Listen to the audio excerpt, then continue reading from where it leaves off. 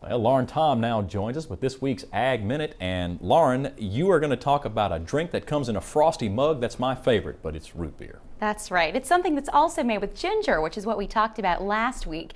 It's root beer, and its roots run really deep here in America. But there was a time when the root beer industry came to a screeching halt, but somehow made a foamy comeback.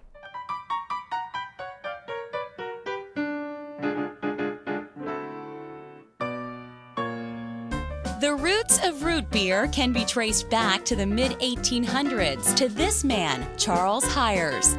Hires was a pharmacist and wanted to create a miracle drug.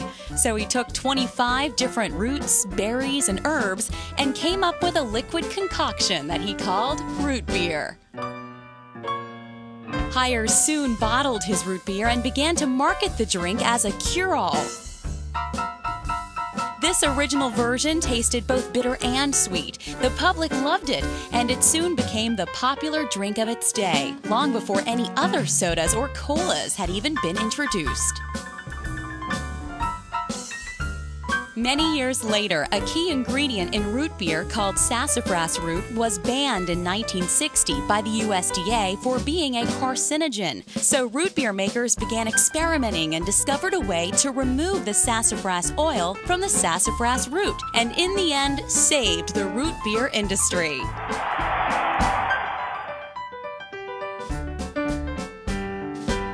Today, there are thousands of companies which make root beer, including Louisiana's own Abita Brewing Company, which uses Louisiana cane sugar.